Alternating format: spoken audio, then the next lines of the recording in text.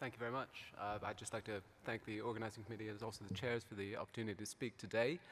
My name is Phil Pucher. I'm a surgical resident based mostly at Imperial College in London, but we tend to move around a bit, so this is some data I'm presenting from Dorset County and Poole Hospital, two hospitals in the south of England.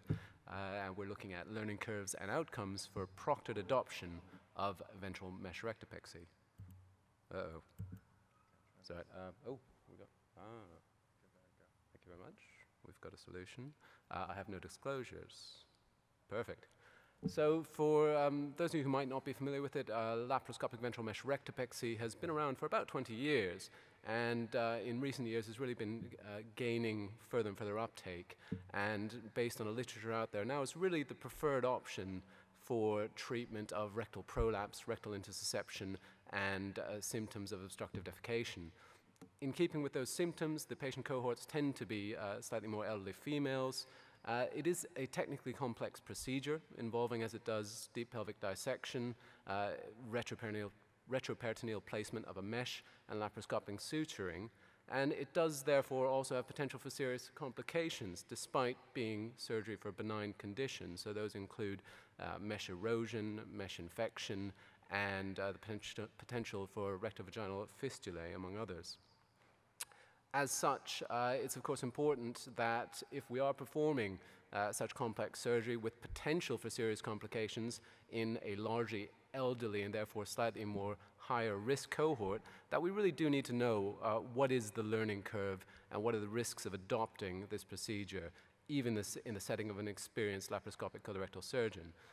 This is sort of your classic learning curve as we all tend to think about it, and as you'll often see them illustrated.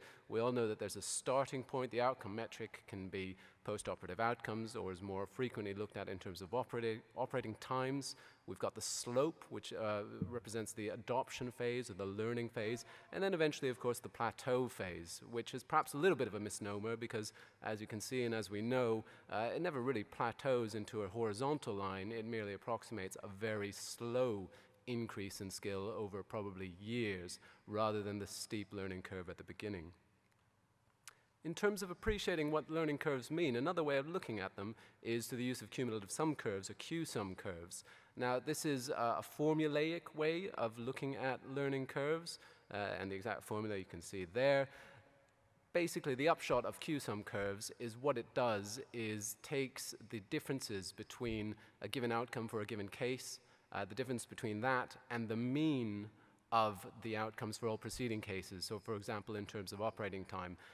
In terms of this practical application, what this means is as you reach that plateau and as you've reached that sort of slowing of your improvement, what you'll see is an inflection point in the graph, and that's what you're looking at in terms of the Q-sum curves. So what I've got here is the only other previous publication looking at learning curves for ventral mesh rectopexy, and is really what we were comparing our data against. The difference here is that this is a singular data set for a single self-taught surgeon, and we are looking at the appreciation of skill or the learning curves in the context of proctored or mentored adoption, which is really the main difference in how the two surgeons in this cohort really adopted this procedure. So as I say, the aims for this study to look at learning curves in a proctored setting and also evaluate the overall safety adopting ventral mesh rectopexy in this manner. Two surgeons from two different centers, both experienced, fully trained laparoscopic colorectal surgeons. They adopted the procedure simultaneously, and they were proctored by the same expert in mesh rectopexy. So this included joint lists, video coaching, and sort of standard didactics over a period of several months.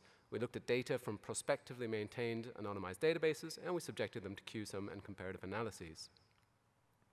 So just looking at the demographics briefly here, you can see we had just over 300 patients, 311 in total, and they were roughly equally distributed between the two surgeons. There was no difference in demographics, looking at race, gender, age, or ASA grade, and morbidity overall was just over 3%, with no differences between the two surgeons there.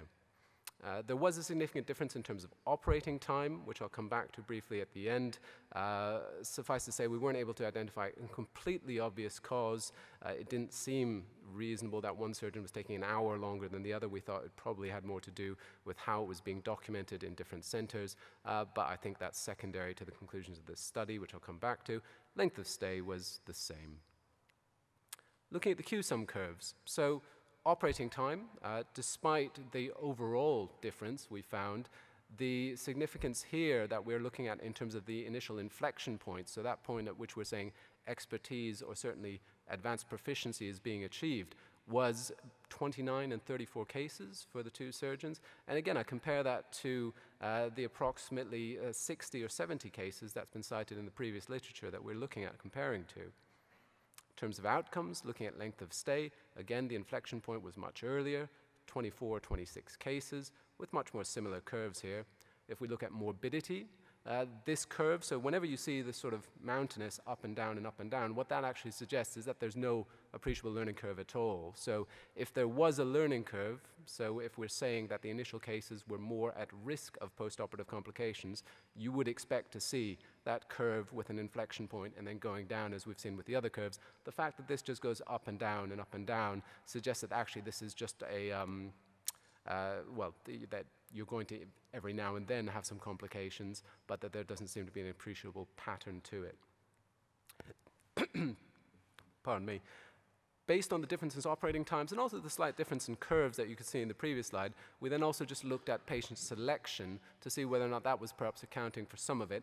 And it suggests that it probably is. If you look at the differences in patient age, the main differences in the slopes here, just to mention in terms of understanding the Q-sum curves, is that the importance is actually the slope. So if you look at the initial slope of the darker line, it suggests that that surgeon was having much more careful selection, so much younger selection, and therefore the contrast to his later patient selection was much greater. The other thing to note here is that actually there isn't a particular inflection point for either of these curves. They both continue to slowly increase, which is, again, what you might expect as you grow in experience and grow in confidence, that you're maybe pushing the boat out a little bit more, and slightly older patients, on average, are being increasingly more selected. So what does this tell us on the whole? Well, we've been able to show that for two different surgeons adopting practice in two different centers, that the learning curves, regardless of the outcomes you're looking at or the endpoints you're looking at, are remarkably similar, so between 25 and 30 cases. And that in this mentored or proctored setting, that this learning curve is much decreased from the 60 to 80 cases that have been previously cited in existing literature. Certainly, this mentored adoption is what's currently being recommended by a recently published international consensus guideline, specifically for mesh rectopexy, which says that really any adoption of this sort of case has to be done in this sort of mentored setting. And with the numbers that we're demonstrating today, it does suggest that we can say now that perhaps 25 to 30 cases should be the minimum duration for that coaching or mentoring period whenever someone is starting to or looking to adopt this procedure from scratch, even if they are previously experienced. Thank you very much, and I welcome any questions.